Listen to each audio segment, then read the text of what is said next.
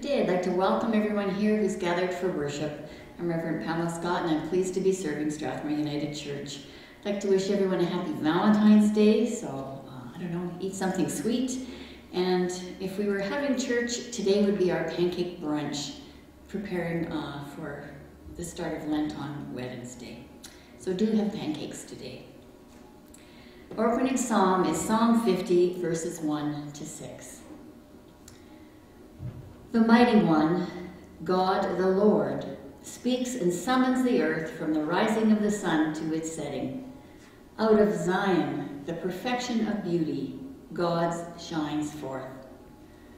Our God comes and does not keep silence. Before him is a devouring fire and a mighty tempest all around him. He calls to the heavens above and to the earth, that he may judge his people. Gather to me my faithful ones, who made a covenant with me by sacrifice. The heavens declare his righteousness, for God himself is judge.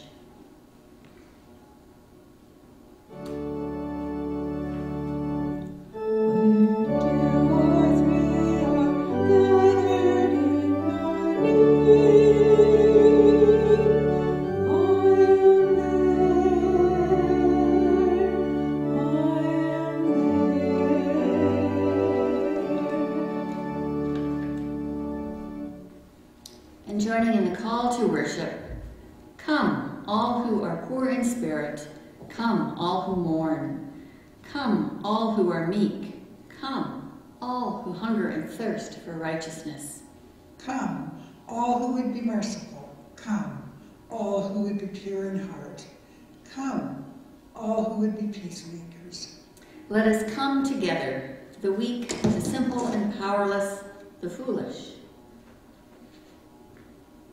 Let us confess that the source of our life is Christ Jesus. Let us worship the God of every blessing. And our opening hymn comes from Songs for Gospel People, number 1, Oh, for 1,000 Tongues to Sing.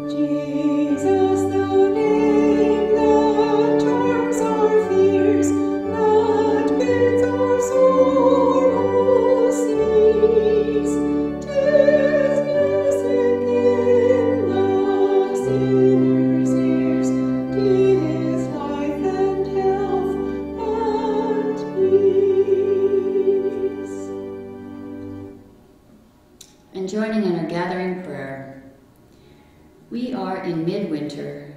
Christmas is behind us and the crocus is ahead. It is cold. The days are short. You find it dreary to look at dirty snow. Some of us are despondent and lonely. But today is St. Valentine's Day, a day to celebrate love. As we gather to worship, let us know the presence of love in our midst. God's love for us, and the love that God enables us to share with one another. In God's love we pray. Amen. And our next hymn is Songs for Gospel People, number 17, Praise the Lord.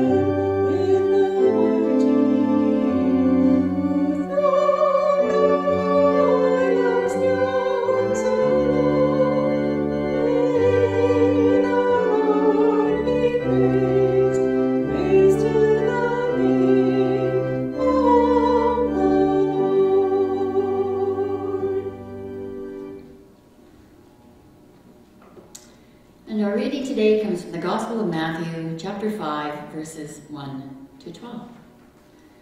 When Jesus saw the crowds, he went up the mountain, and after he sat down, his disciples came to him.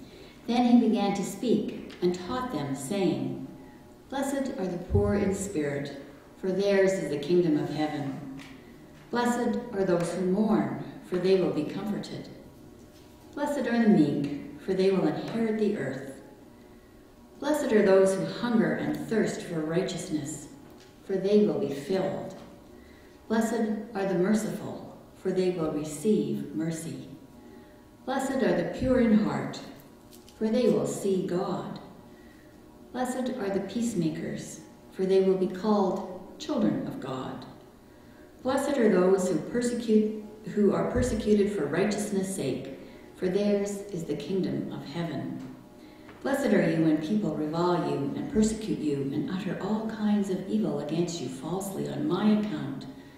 Rejoice and be glad, for your reward is great in heaven, for in the same way they persecuted the prophets who were before you." And let us pray. May the words of my mouth and the meditations of all our hearts be acceptable in your sight, our rock and our Redeemer. Amen. Blessed are you when people revile you and persecute you and utter all kinds of evil against you falsely on my account. Rejoice and be glad, for your reward is great in heaven, for in the same way they persecuted the prophets who were before you. Not only that, count yourself blessed every time people put you down or throw you out or speak lies about you to discredit me. What it means is that the truth is too close for comfort, and they are uncomfortable. You can be glad when that happens. Give a cheer even, for though they don't like it, I do, and all heaven applauds. And know that you are in good company. My prophets and witnesses have always gotten into this kind of trouble. Remembering the context of Jesus, he comes on the scene declaring what he calls the gospel of God, God's good news for the world. The word translated into gospel or good news is the word euangelon, which came into English as a word we don't use very much, evangel. And from it we have the related words evangelize, meaning to good news eyes, and evangelical, meaning people with good news. Jesus comes on the scene with God's evangel. The writers of the four Gospels are making a huge point when they use this term. The Roman emperors were using it for their edicts, their throne speeches. They thought of themselves as lords, saviors, and redeemers of the world, and their authoritative messages to the empire were called euangelum. The idea was that what comes from the emperor is a saving message, that it's not just a piece of news, but a change of the world for the better. So when the writers of the New Testament use the word euangelon relative to Jesus, what they are saying to us is what the emperors, who pretend to be gods, illegitimately claim really occurs here. Here is the real Lord of the world, the living God, who goes into action. You can see why Jesus' message was so offensive to the authorities and to some of the people then and now. This is the first double beatitude. The first one stated twice. Is it because this one we would rather not hear? Or is it because this one is the one Jesus himself felt the most? Note carefully the reason for the persecution. Jesus is not blessing those who get persecuted for being obnoxious in peacemaking, or for those who get persecuted for being tactless, or who are culturally insensitive as they bear witness to the world. He is not congratulating those who are persecuted for being dogmatically dogmatic or narrow-mindedly narrow-minded. He is not applauding the thrill-seeking confrontationalists or those with a victim complex. Jesus is blessing those who find themselves in trouble because of righteousness and because of me, for the sake of right relatedness and on account of me. Jesus is righteousness personified.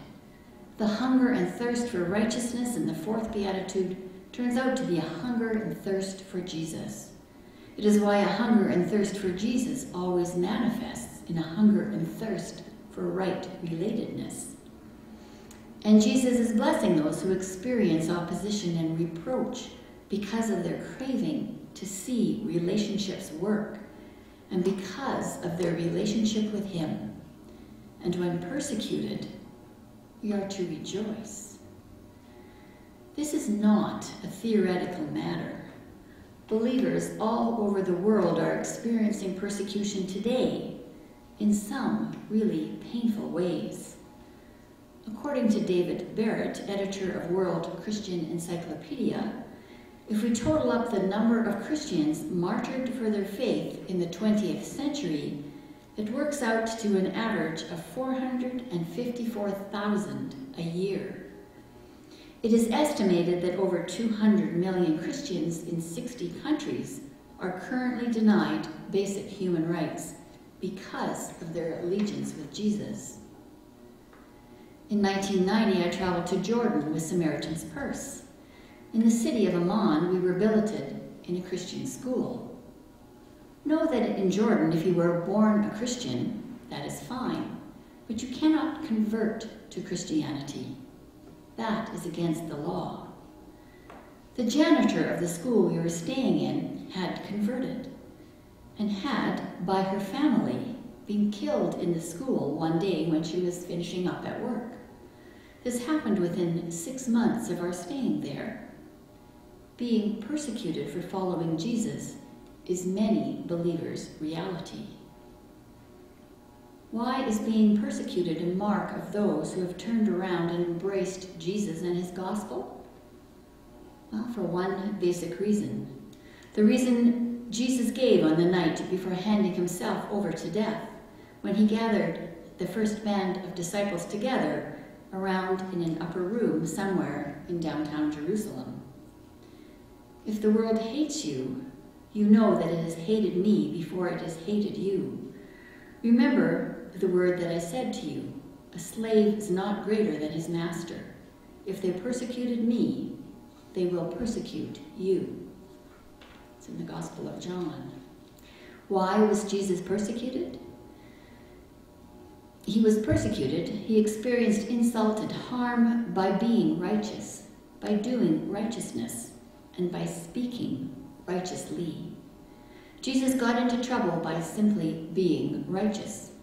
Righteousness is experienced by the unrighteous, either as a blessing or a threat. Those who are drawn to the light, the goodness incarnate, let the light in. Having experienced the light, they will want to reflect the light. Slowly they become like Jesus, a nonconformist. Flannery O'Connor is reputed to have said this, "You shall know the truth, and the truth shall make you odd."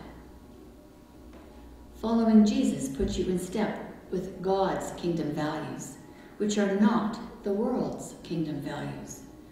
Doing righteousness, living God's shalom in an unrighteous world, rocks the boat. One example of Jesus rocking the boat: Jesus began to disturb things by always bringing the wrong people to the party. This man receives sinners and eats with them. Jesus' way with people upset the religious establishment, whose concept of righteousness and their whole concept of righteousness. They taught that people would have to shape up before being allowed to come home to the Father. Jesus taught that all that people had to do was come home, and the shaping up, well, that would come later. The religious could not handle God's righteousness, which is to say they could not handle grace. They wanted to sing, as does anyone who lives by the world's values. Anyone who wants to hold on to power sings, I did it my way. Singing and living, be thou my vision, rocks the boat. Jesus, the righteous one, proclaims God's good news, God's evangel. Living this way, focused on God and your relationship with God, with humans, with creation, and with yourself, will be set right. The world will change. It will be as it is intended to be when it was first created. We will live God's shalom. Here is the real Lord of the world, of the living God, going into action. With your eyes focused on God, God's glorious kingdom will, in the present, break into one's life. It is because Jesus' gospel is already taking hold that we get caught in the crunch. With this perspective, I might be able to endure any persecution I experience. Maybe even bless the persecuted. Maybe. Let us pray. Dear God, we have just spent time reading and reviewing and studying the Beatitudes.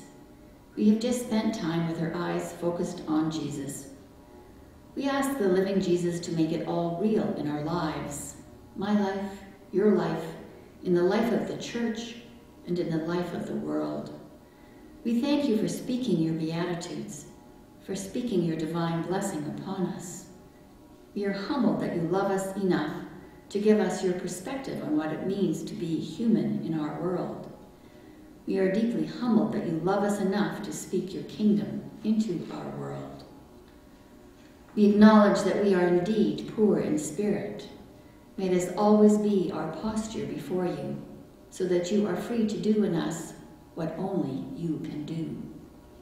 We mourn over the state of the world. We grieve that we are not all that you long for us to be.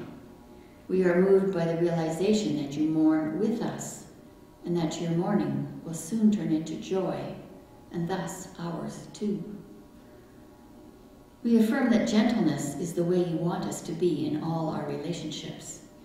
In you we see that gentle do in fact inherit the goodness of creation. Make us like you. We hunger and thirst for you to put things right. We give you thanks for all the ways you are doing this right now, but we long for the day when your great craving will be fulfilled in a fully righteous world. How can we thank you for your mercy? You are mercy, holy mercy. Help us to drink of your mercy, that we may have the strength to extend mercy to all we encounter. Help us to hear the brokenness around us cry, someone have mercy on me. You know that we want to be pure in heart. We confess that we cannot make this happen in our lives. Only you can make it so. The pure in heart will see God. Grant that everyone we can see, and that every day we can see what is seeable of you, what and where you reveal yourself in the here and now.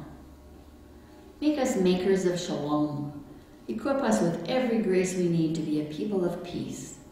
We want to be known as the children of the peacemaking God in all the places we live and work.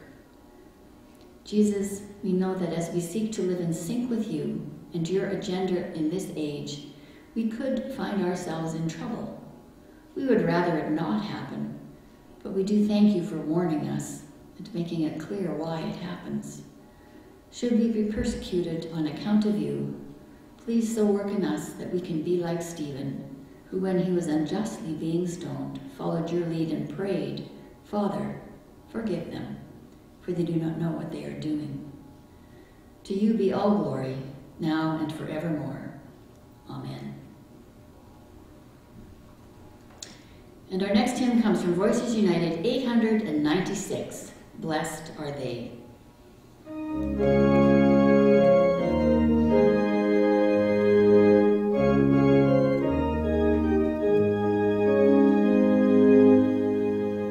Blessed are they,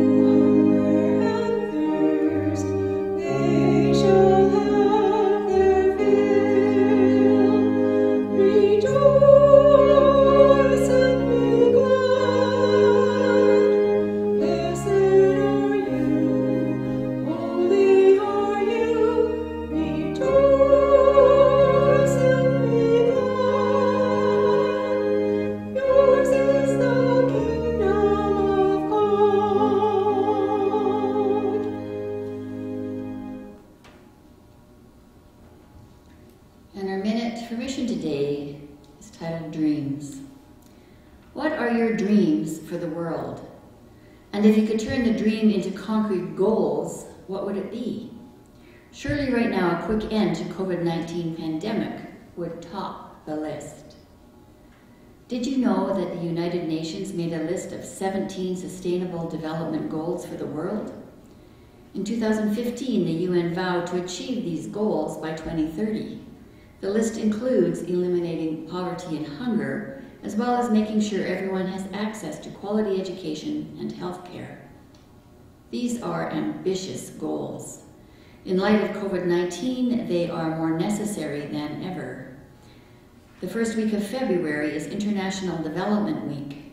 During this week, Global Affairs Canada encourages organizations across the country to celebrate the ways we are working to achieve the UN goals. Did you know that your generosity through mission and service supports justice work in 19 countries around the world? Through 80 trusted organizational partnerships? In Canada, we support 81 life-changing ministries like food banks and shelters. These numbers aren't empty statistics. They reflect real people who, thanks to mission and service, receive the support they need. This support means they can access crucial things the goals highlight, like clean water, food, education, and healthcare. The sustainability goals are important because we are all interconnected, and as people of faith, we are called to care about the world. What's happening globally affects us here, and what happens here has a global impact, says Thyvan Hoing, Program Coordinator for Sustainable Development and Humanitarian Response at the United Church of Canada.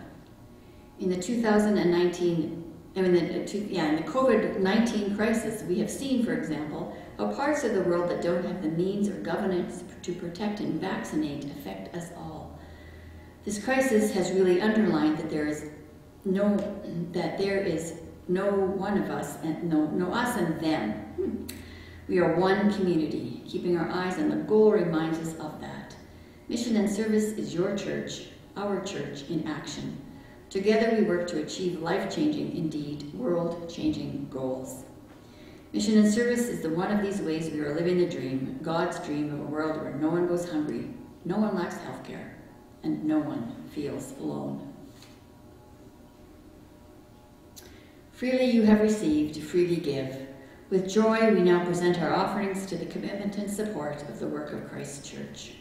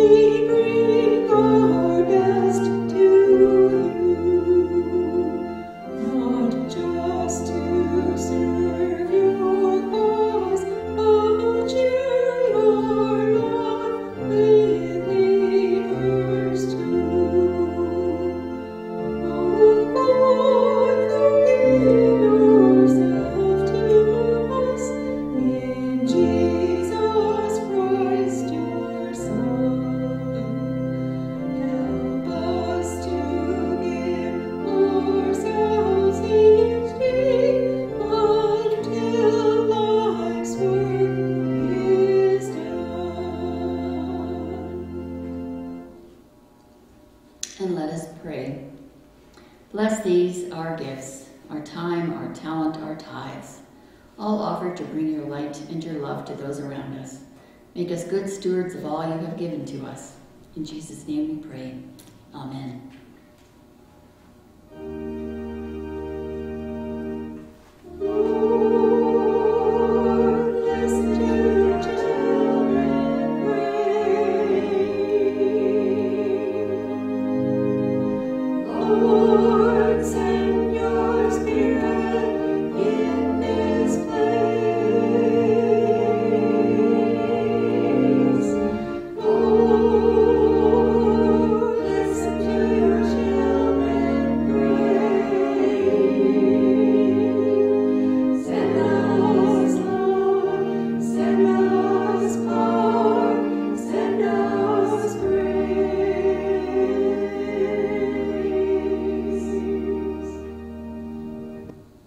And let us pray.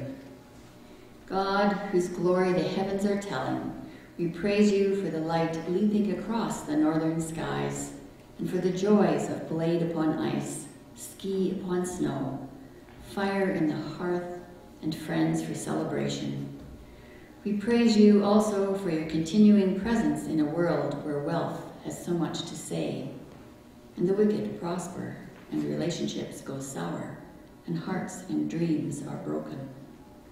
In laughter and in tears alike, we praise you. We praise you for the peace of the world, O God. Or we pray you for peace of the world, and we pray for peace that only you can give. Not only for the absence of conflict and battle, but also for the fullness of life that is prosperity for all, goodwill among neighbors, and welcome for every outsider. Hear us now as we name the situations and nations for which we seek your shalom. In our own country, Canada.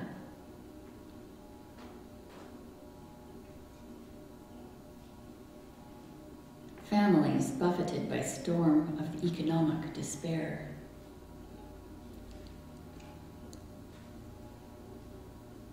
War-torn countries.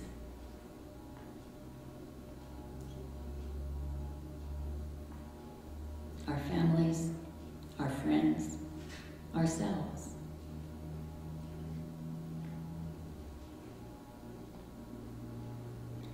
Be with students as they navigate the challenges of learning in a world affected with COVID restrictions, and to be with teachers and educators as they create environments conducive for learning. We ask that you gather our prayers, those spoken and those held deep within our hearts, and bless us as we pray. Our Father, who art in heaven, hallowed be thy name. Thy kingdom come, thy will be done on earth as it is in heaven. Give us this day our daily bread, and forgive us our trespasses, as we forgive those who trespass against us. Lead us not into temptation, and deliver us from evil. For thine is the kingdom, the power, and the glory, forever and ever. Amen. And our closing hymn today is Songs for Gospel People 134, To Show by Touch and Word.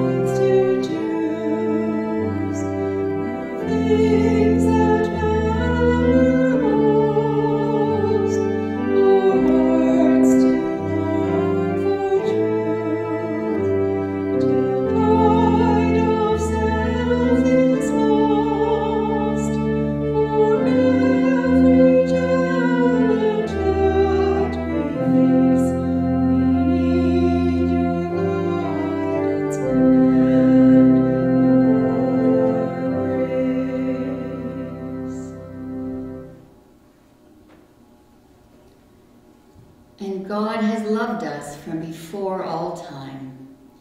In our here and now, let us receive and reveal God's love through the grace of Jesus Christ and the power of the Holy Spirit.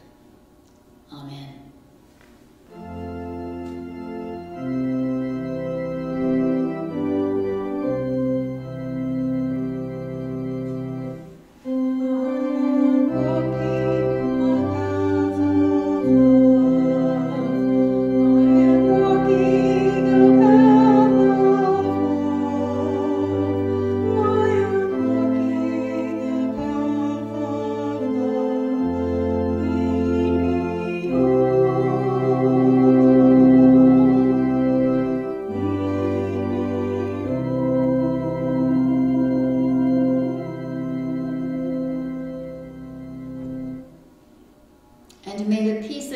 Christ be with you. Pick up the phone, email, Twitter, Zoom someone today, and share Christ's peace.